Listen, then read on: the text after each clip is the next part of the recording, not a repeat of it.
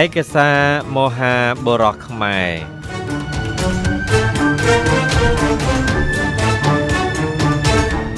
ឯកសារមហាបរោះខ្មែរជាស្នាដៃដ៏ពិសិដ្ឋនិងអស្ចារ្យរបស់អ្នកនិពន្ធអេងសុតដែលបានរៀបរៀងចងក្រងនិងបោះពុម្ពឡើងជាលើកដំបូងនៅក្នុងឆ្នាំ1969ឯកសារនេះជាព្រះរាជពង្សាវតាសុទ្ធសាធ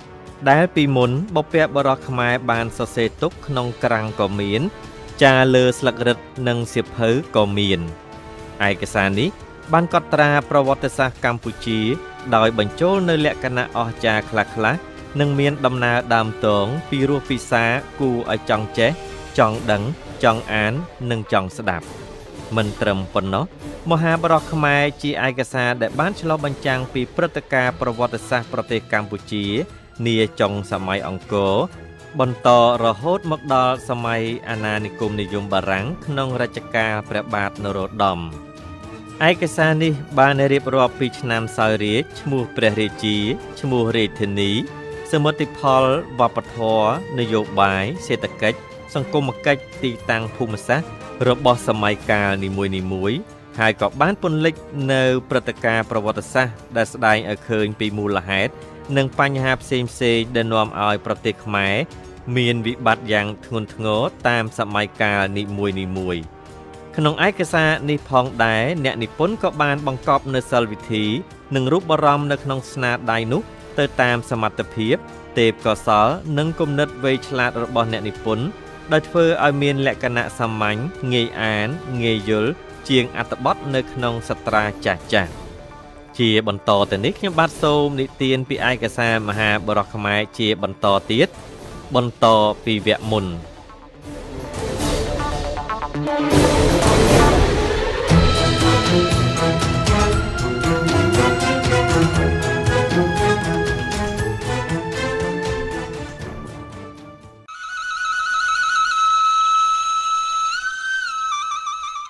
ព្រះបាទសម្ដេចព្រះធម្មរាជាកាលទ្រង់ជ្រាបថាស្ដេចទាំងពីរព្រះអង្គទិសខាងកើតច្បាំងគ្នាទៀតហើយទើបទ្រង់ត្រាស់ឲ្យនាយកងទ័ពកែនរេពលលើកទៅត្រួតត្រារក្សាព្រះរាជអាណាខេត្តកុំឲ្យកងទ័ពខាងកើតនិងខាងជើងចូលមកធ្វើវឹកវរក្នុងព្រះអាណាខេត្តព្រះអង្គបានឡើយស្ដេចទាំងពីរព្រះអង្គត្រើយខាងកើតនិងខាងជើងធ្វើសង្គ្រាមនឹងគ្នាពីឆ្នាំវកអត្តស័ករៀងមកដល់ឆ្នាំម្សាញ់បញ្ញស័កត្រូវជា10ឆ្នាំអស់អាណាប្រជានុរាស្ត្រវិនាសដោយច្បាំងនិងដោយជំងឺដំកាត់ជាច្រើនទើបព្រះបាទសម្ដេចធម្មរាជាព្រះអង្គយល់ថាប្រទេសកើតកលាហលខ្លាំងណាស់សង្គ្រាមក៏រឹតតែខ្លាំងឡើងចៅក្មួយក៏កម្រើកថ្លើមធំប្លន់កាប់ចាក់សម្លាប់គ្នាគ្រប់ស្រុកគ្រប់តំបន់ទ្រង់មានព្រះរាជហឫទ័យព្រះមហាករុណាអាណិតអាណាប្រជានុរាស្ត្រពុនប្រមាណទើបទ្រង់ព្រះសុភអសរឲ្យព្រះតេជះអញ្ជើញយកសុភអសរនោះចុះទូកចេញទៅក្រុងទេពបុរីស្រីអយុធ្យា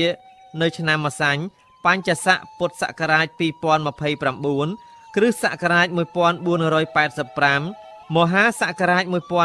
1407ចលសករាជ847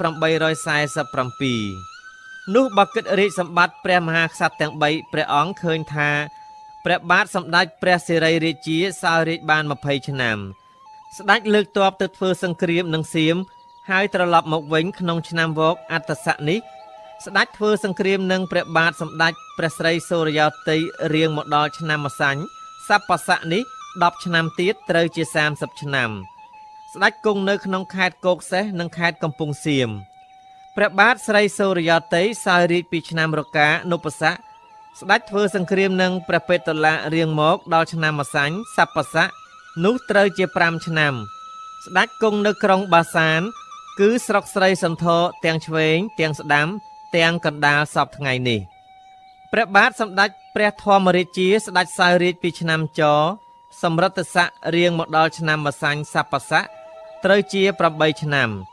ស្ដេចគង់នៅក្រុងចតុមុខព្រះអង្គឲ្យបោះទ័ពរាំងទប់តែប៉ុណ្ណោះពុំបានលើកទៅច្បាំងនឹងខាងណាឡើយនឹងថ្លែងអំពីព្រះរាជតេជះរាជទូតដែលអញ្ជើញព្រះរាជសារនោះវិញលុះទៅដល់ក្រុងទេពបុរីហើយព្រះរាជតេជះរាជទូតក៏ចូលទៅប្តឹងសេនាបតី សេនាបតីក៏នាំឡើងក្រាបបង្គំទាល់ថ្វាយព្រះរាជសារនោះសម្ដេចព្រះចៅចក្រពត្តិឲ្យបកប្រែសារនោះអាលក្ខថ្វាយសេចក្តីដូចតទៅនេះព្រះរាជសារព្រះបាទសម្ដេចស្ដេចព្រះរាជអង្គការព្រះធម្មរាជារាមាធិបតីសិរីសូរវង្សតម្រង់មហានគរក្រុងកម្ពុជាធិបតីសិរីសោធរបវរឥន្ទបត្តកុរុរដ្ឋរាជធានីមន្ទីរលីលាមហាឋានសូមចម្រើនផ្លូវព្រះរាជមេត្រីមកសម្ដេចព្រះមហាចក្រពត្តិរាជវរិទ្ធបរមមន្តមហិន្ទរាជរិទ្ធីជីវិតរតនជាជ័យនៃព្រះចៅក្រុងទេពមហានគររាជធារាវតីស្រីអយុធ្យាមហាថ្លឹកពិភពនពរដ្ឋរាជធានីឧត្តមមហាឋានសូមទ្រង់ជ្រាបត្បិតក្រុងកម្ពុជាកើតកលាហលក្តៅក្រហាយដល់សាមណជីព្រាហ្មណ៍ទាំងព្រះពុទ្ធសាសនាក៏សៅហ្មងព្រោះព្រះបាទសម្ដេចព្រះសិរីរាជាព្រះជេដ្ឋានិងសម្ដេចព្រះស្រីសូរិយោទ័យជាព្រះភក្កិនេយោនៃយើងស្ដេចកើតវិវាទធ្វើសង្គ្រាមនឹងគ្នាជាយូរយារអង្វែងណាស់មកហើយដូច្នេះសូមទ្រង់តម្រង់ផ្លូវព្រះរាជមេត្រីអញ្ជើញលើកព្យុហកងទ័ពទៅជួយប្រាប់ប្រាមក្សត្រទាំងពីរព្រះអង្គឲ្យលះលែងបដិបកចេញដើម្បីឲ្យសមណាជីព្រាហ្មណ៍បណ្ដារាស្ត្រនឹងបានសេចក្តីសុខដោយព្រះចៅក្រុងសៀមជួយទំនប់បំរុងព្រះពុទ្ធសាសនានឹងបានរុងរឿងតទៅព្រះនគរទាំងពីរទុកជាផែនដីមួយជាមួយគ្នាបើព្រះនគរខាងណាកើតសឹកសង្គ្រាមព្រះនគរម្ខាងនឹងលើកទ័ពទៅជួយគ្នាទៅវិញទៅមកទុកជាព្រះរាមព្រះអនុជតាមព្រះរាជប្រវេណីឥឡូវនេះយើងព្រះរាមឲ្យព្រះរាជតេជះជារាជទូតនិងឧបទូតនាំចានមាស4ចានប្រាក់4កុយរមាស4ភ្លុកដំរីយ៉ាងធំ4ក្បាល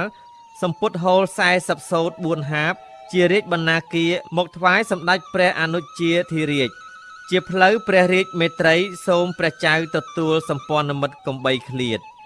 លុះអាលក្ខសូត្រសេចក្តីព្រះរាជសារចប់ហើយ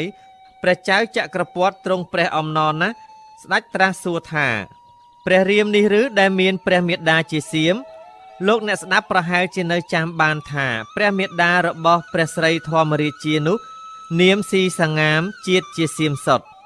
ព្រះរាជតេជះរាជទូតក្រាបទូលថាសូមទ្រង់មេត្តាប្រោសសេចក្តីនេះដោយព្រះរាជតម្រាស់ហើយព្រះចៅចក្រពត្តិបានទ្រង់ជ្រាបជឿជាក់ជាវង្សសៀមជាមួយនឹងព្រះអង្គហើយព្រះអង្គទុកប្រតិស្និទ្ធជាព្រះរាមទើបត្រាស់ឲ្យកែនកងទ័ពជើងទឹកទុកបំរុងថ្វាយលុះដល់ខែអាសត់ចេញវស្សាស្ដេចត្រាស់បង្គាប់ឲ្យចៅពញាយោធានិករជាមេទ័ពជើងទឹកឃុំពល 20000 នាក់នាំព្រះរាជតេជះរាជទូតខ្មែរលើកចូលមកក្រុងកម្ពុជាធិបតីតាមផ្លូវកំពតពីមបន្ទាយមាសព្រះរាជពងសាវតាភាគ3ដែលតម្កល់នៅព្រះរាជបណ្ណាល័យលេខក 53.3 មានសេចក្តីដូច្នេះថែមទៀតស្ដេចសៀមឲ្យប្រែព្រះរាជសារថ្វាយលុះទ្រង់ជ្រាបសេចក្តីគ្រប់ប្រការហើយទ្រង់ព្រះអំណរណាស់ដោយមានគំនុំនឹងព្រះសិរីរាជាកាលមកវាយស្រុកសៀមគៀគ្រួយកទៅជាច្រើនទ្រង់មានបន្ទូលថាយើងលើកទ័ពទៅគ្រានេះនឹងយកគ្រួយើងមកវិញទាំងអស់លុះទ្រង់ព្រះរាជបញ្ជាសេនាបតីមន្ត្រីឲ្យប្រមូលសេនាទាហានមកជួបជុំរៀបជាក្បួនព្យុហស្រេចស្ដេចចាត់ពញាយោធាជាមេទ័ពជើងទឹកឲ្យនាំពល 3000 នាក់ចុះទូកជាមួយនឹងព្រះរាជតេជះរាជទូតខ្មែរចេញមកក្រុងកម្ពុជាធិបតីទូលសម្ដេចព្រះធម្មរាជាសូមទ្រង់ជ្រាបជាមុនលុះដល់ថ្ងៃអាទិត្យ6កើតខែបោះឆ្នាំអសាញ់បញ្ញស័កពុទ្ធសករាជ2029គ្រិស្តសករាជ1485មហាសករាជ1407ចុលសករាជ847វេលាព្រឹកម៉ោង2ម៉ោងបុរាណត្រូវជាម៉ោង9កន្លះយើងសប្តាហ៍ថ្ងៃនេះព្រះចៅចក្រពត្តិត្រាធិរាជស្ដេចទ្រង់គ្រឿងសង្គ្រាមយុទ្ធឡើងគង់ព្រះទីនាំងកិច្ចន្ទ្រផ្លាយមង្គលចក្រពត្តិកម្ពស់5ហត្ថ1ចំអាមទើបស្ដេចឲ្យចៅពញាមហាសេនាសមុហក្រឡាហោមជាមេទ័ពចៅពញាចក្រីអុកញ៉ាព្រះឃ្លាំងធិបតីជាប៉ែកឆ្វេងប៉ែកស្ដាំ លើកទ័ពជើងគោកមកប្រទេសកម្ពុជាមហានគរតាមផ្លូវបាត់ដំបងឯព្រះរាជតេជះជារាជទូតកាលនាំទ័ពជើងទឹកតាមផ្លូវកំពតរហូតមកដល់ភ្នំពេញហើយអ្នកក៏ចូលក្រាបបង្គំគាល់ទូលតាមសេចក្តីដែលព្រះចៅចក្រពត្តិយកប្រតិយទុកដាក់លើកទ័ពមកនោះគ្រប់ប្រការព្រះបាទសម្ដេចព្រះធម្មរាជាកាលទ្រង់បានជ្រាបហើយក៏ចាត់ស្បៀងលៀងកងទ័ពស្ដេចទើបស្ដេចឲ្យសេនាបតីតាំងព្យុហទ័ពនិងលើកទៅប្រសពនឹងទ័ពសៀមខាងជើងគោកខណៈនោះស្ដេចទ្រង់គ្រឿងរាជរណรงค์យុទ្ធស្រេចហើយស្ដេចឡើងគង់ព្រះទីន័ងហត្ថីចងគ្រឿងកជាហារណៈបាំងនៅព្រះបរមស្វេតឆ័ត្រឆើតឆាយដោយនៅអភិរមសែនថ្វានទងជ័យប្រពៃរន្ទាលច្រាលឆ្អៅគ្រប់កងគុជសាអសពាជីយោធីព្រមព្រៀងមកស្ថិតចាំស្ដេចនៅព្រះលានជ័យលុះបានពិជ័យរឹកល្អហើយហោរាក៏គោះកងទូងស្គរអ្នកមុខអ្នកការក៏ប្រគំរងំដោយនៅដូរតន្ត្រីផ្លែភ្លៀងលេងស្គរជ័យលវិសលវៃព្យុហៈទ័ពចេញចាកព្រះមហានគរទៅឧត្តរទិសស្ដេចព្រះរាជដំណើរទៅដល់ខេត្តអមរាគិរិនបូរគឺស្រុកបរិបូរសពថ្ងៃនេះស្ដេចបញ្ឈប់កងទ័ពធ្វើទីប្រថាប់សម្រាប់ក្សត្រជាពីរឋានតទៅនេះសេចក្តីក្នុងសត្រាវត្តកំពុងត្រឡាចក្រោមព្រះចៅចក្រពត្តិស្ដេចលើកយោធាសៀមតាមផ្លូវបាត់ដំបងពោធិ៍សាត់ក្រងខ្លុងចូលមកដល់ខេត្តអមរាគិរិនបូរជួបនឹងសម្ដេចព្រះធម្មរាជាស្ដេចសៀមទទួលព្រះអង្គដោយផ្លូវព្រះរាជមេត្រីយ៉ាងធំសមនឹងព្រះសិរីយសព្រះមហាក្សត្ររួមមហាស្វេតឆ័ត្រលំដាប់នោះទ្រង់ព្រះតម្រេះពីការសង្គ្រាមស្រេចហើយស្ដេចទាំងពីរព្រះអង្គទុកប្រតិយសោមនស្សគ្មានរង្គៀសទាំងសងខាងស្ដេចធម្មរាជាសម្ដេចត្រាស់ហៅព្រះចៅចក្រពត្តិព្រះអនុជខាងព្រះចៅត្រាស់ហៅមកវិញថាព្រះរាមលុះណាត់ការសង្គ្រាមស្រេចស្ដេចទាំងពីរព្រះអង្គក៏លើកទ័ពខ្មែរទ័ពសៀមឆ្លងទៅត្រើយខាងកើតចោមបន្ទាយសម្ដេចព្រះសិរីរាជាសម្ដេចព្រះសិរីរាជាក្នុងគ្រានោះកំពុងគង់ប្រថាប់នៅខេត្តកំពង់សៀមលុះព្រះអង្គស្ដេចបានជ្រាបហើយថាសម្ដេចព្រះអនុជជាធិរាជឲ្យទៅអន្តងទ័ពសៀមមកច្បាំងនឹងព្រះអង្គដូច្នេះស្ដេចក៏មកព្រះតម្រាស់ប្រឹក្សានឹងអស់សេនាបតីមន្ត្រីមេកងទ័ពធំតូចថាឥឡូវនេះមានកងទ័ពសៀមខ្មែរលើកមកថែមទៀតដូច្នេះអស់អ្នករាល់គ្នាយល់ដូចម្ដេចខណៈនោះសម្ដេចចៅហ្វាតលៈក្រាបបង្គំទូលថាតាមគំនិតរបស់ទូព្រះបង្គំជាខ្ញុំនោះទូព្រះបង្គំយល់ថាយើងនឹងតនឹងគេពុំបានទេត្បិតយើងធ្វើទ័ពមកជិត10ឆ្នាំហើយពលទាហានកំពុងនឿយហត់ស្បៀងអាហារសត្រាវុធក៏ស្ដួយស្ដើងចំណែកខាងគេវិញរេពលក៏ថ្មើងថ្មីស្បៀងអាហារសត្រាវុធគេក៏បរិបូរមិនតែប៉ុណ្ណោះសោតសម្ដេចព្រះអនុជស្ដេចចូលនឹងគេថែមទៀតផងដែលជាហេតុឲ្យគេកើតទៅជាពីរកម្លាំងយើងមុខជាតតាំងច្បាំងពុំឈ្នះគេឡើយខណៈនោះពួកមន្ត្រីខាងសេនាទាហានឆ្លើយឡើងថាយើងនឹងស្ដីធ្វើអ្វីឲ្យតែវែងពួកសៀមនោះវាធ្លាប់តែចាញ់ថ្វីដៃយើងទេខាងទ័ពខ្មែរខាងលិចគឺទ័ពព្រះធម្មរាជាគឺសុទ្ធតែថ្មីពុំដែលចូលច្បាំងសោះហេតុដូច្នេះសូមស្ដេចជាអង្គម្ចាស់ស្ដេចកុំព្រួយប្រតិយឡើយយើងខ្ញុំទូលព្រះបង្គំទាំងអស់គ្នាទទួលអាសាធ្វើការថ្វាយត្រាតែអស់ជីវិតរៀងខ្លួនសម្ដេចព្រះសិរីរាជាទ្រង់ព្រះសណ្ដាប់ដូច្នោះហើយទ្រង់ព្រះចិន្តាឆ្វែងយល់ថាវិស័យជាជាតិទាហានចិត្តមនោមានះមិនដឹងកម្លាំងគេកម្លាំងឯងជាធម្មតាយើងនឹងស្ដាប់ណាស់ផងក៏ពុំបានទើបទ្រង់ត្រាស់ថាអស់អ្នករាល់គ្នាយកចិត្តឈឺឆ្អាលជួយយករាជអាសាយើងនោះយើងអរណាស់ហើយតែការម្ដងនេះធ្ងន់ធ្ងរណាស់យើងឃើញថាបើយើងតនឹងគេនោះមុខជាតពុំបានឡើយយើងមុខជាស្លាប់មិនខានរាជប្រជាសេនាទាហានរេពលគ្មានប្រយោជន៍អ្វីនឹងតស៊ូជាមួយនឹងគេបានទេយើងគួរចោះចូលគេទៅវិញជាជាងព្រោះអាណិតអស់រាជប្រជាមានព្រះបន្ទូលរួចស្ដេចត្រាស់ប្រើអុកញ៉ាយមរាជមួយអុកញ៉ាវាំងមួយឲ្យទៅទូលសម្ដេចព្រះធម្មរាជាថាព្រះអង្គនឹងលើកលែងសង្គ្រាមយុទ្ធដែលបានធ្វើនោះតទៅទៀតហើយ សម្ដេចព្រះធម្មរាជានិងព្រះចៅចក្រពតកាលទ្រង់ជ្រាបហើយទ្រង់ព្រះអំណរណាស់ទើបស្ដេចទាំងពីរព្រះអង្គត្រាស់បង្គាប់អុកញ៉ាទាំងពីរនាក់ឲ្យទៅអញ្ជើញស្ដេចមកជុំទាំង3ព្រះអង្គនៅថ្ងៃ3កើតខែមាឃឆ្នាំម្សាញ់សប្បស័កខណៈនោះអុកញ៉ាទាំងពីរនាក់កាលបានលើដូច្នោះហើយក៏ត្រេកអរណាស់ត្រឡប់ទៅក្រាបទូលព្រះសិរីរាជាតាមសេចក្តីគ្រប់ប្រការ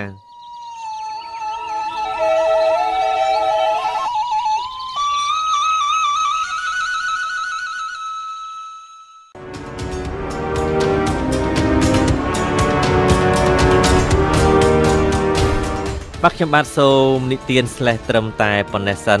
ហើយសូមលោកអ្នកបន្តរងចាំស្ដាប់នៅវគ្គបន្តទៀត